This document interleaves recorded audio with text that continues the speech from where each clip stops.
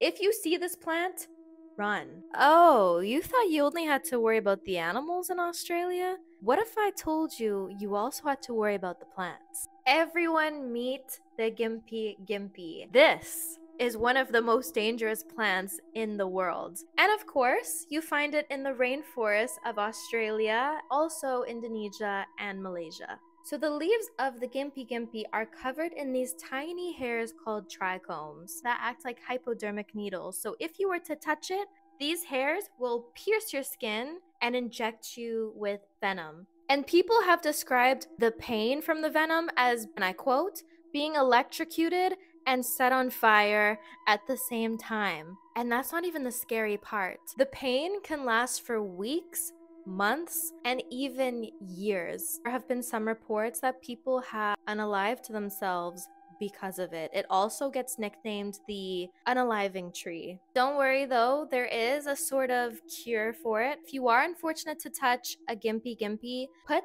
diluted hydrochloric acid on it and also try to wax your skin to get rid of the hypodermic needles. Apparently that has helped people alleviate the pain. If anyone wants to see what it's like to get stung, Kyrie Peterson did a great video on this, and he even said that his pain lasted for months as well. Terrifying. I could not.